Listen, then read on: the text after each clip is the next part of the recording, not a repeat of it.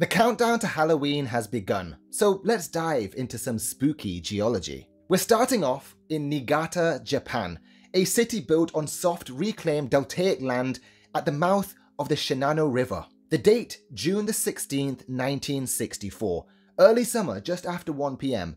Without warning, a magnitude 7.5 earthquake struck offshore in the Sea of Japan. For the first few seconds, it was ordinary shaking. Then something far stranger happened. Sand and water shot out the ground like geysers, massive apartment blocks began to lean and sink, and bridges crumpled as if the earth itself had turned to liquid. What happened beneath Niigata that day is now textbook geology. The city was built over unconsolidated Holocene sand layers, young river and coastal deposits only a few meters below the surface. These sands were loose, saturated, and poorly compacted. The ground table was just 1 to 2 meters deep.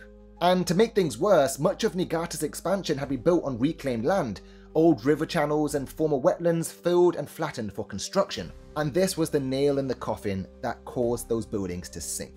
See, when the earthquakes passed through, the shaking increased the pore water pressure between those loose sand grains.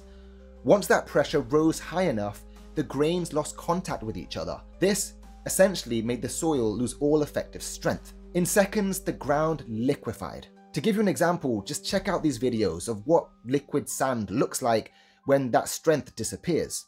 The buildings didn't fall because they broke, they fell because the ground beneath them literally started to flow away. The famous Kawagishi-cho apartment blocks were founded on these young deltaic sands, and as the soil turned to slurry, one block settled around 1.5 meters while the other tilted more than 10 degrees. And the crazy thing was, after the earthquake stopped, the strength came back, and these buildings got frozen in place. It wasn't just buildings, even bridges collapsed under the movement of this liquefied ground. This was a city that was left permanently deformed, roads warped, buildings skewed, a ghostly reminder of how fragile, solid ground can be.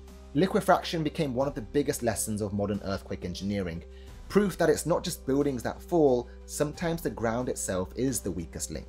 Happy Spooky Month! If you enjoyed this video, like, comment, share, follow, and I can't wait to share the next spooky story.